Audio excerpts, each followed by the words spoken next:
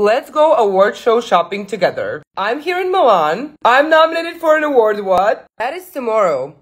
And I still don't have an outfit. But if any city is amazing for shopping, it's Milan. So let's go! I have no idea what I'm gonna buy. I'm just going. This is of course day 2 because I did not find anything on day 1. I'm trying. I'm really giving it my best. This is really sparkly, really shiny. Tried so hard. I really tried. I was looking all day and I didn't find anything. So I'm gonna try and go to La Rinascente.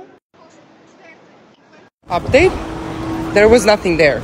Nothing. This is the face of desperation. Update? I bought heels. There is no way I'm gonna spend that much money on designer dresses. I'm just gonna go to Zara. Zara never lets you down. I'm supposed to be in the hotel right now, getting ready. But 2 taxis canceled on me right now, and I don't know if I'm gonna make it. Honestly, I don't know. Okay, so I'm finally back at the hotel. I died.